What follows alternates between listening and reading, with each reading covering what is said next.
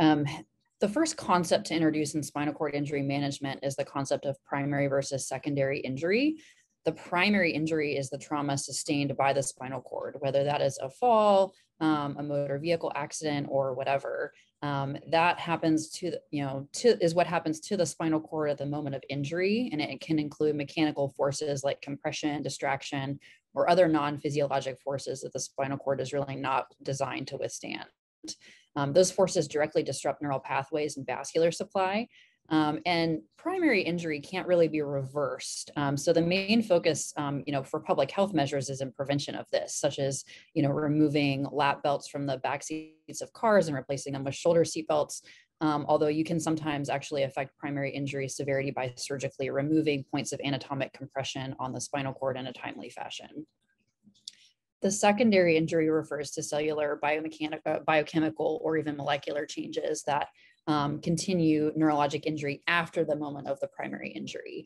And while we generally think of these as acute processes, they can last into the chronic phase of recovery, and we'll talk about a couple of those. Secondary injury can include inflammatory responses, hypoperfusion, oxidative damage, and ultimately these changes result in histologic remodeling of the spinal cord.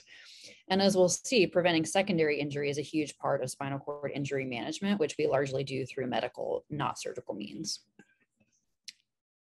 So all spinal cord injuries are generally going to be traumas. So while ATLS is outside the scope of this talk, I do think it's important to emphasize that you want to always treat these traumas just like every other trauma. You use the A, B, C, D, E's of trauma, and you can see those here. And of course, ATLS has excellent interactive courses on this in order to be certified in this care.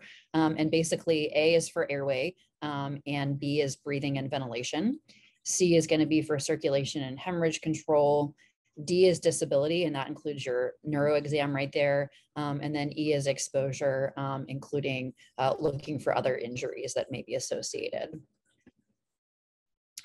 And immobilization is a central part of not causing more primary injury to the spinal cord, because in a highly unstable spine, manipulation of the spine can cause ongoing or even new and worsening injury to the spinal cord. Immobilization is done in the field, usually through a Philadelphia collar and a backboard by EMS for transport into the emergency room. And one of the important ATLS directives, of course, is to remove people from the backboard as soon as possible to avoid pressure sores, but that's always done via log rolling, and spine precautions are always maintained. Cervical immobilization needs to be paramount, especially when a person is suspected to have a cervical spinal cord injury, in order to prevent further cord injury from a highly unstable spine. And this is done through a variety of cervical collars or braces. In some cases, a halo may even be needed, but in general, if they're that unstable in our practice, my institution would generally just operate urgently.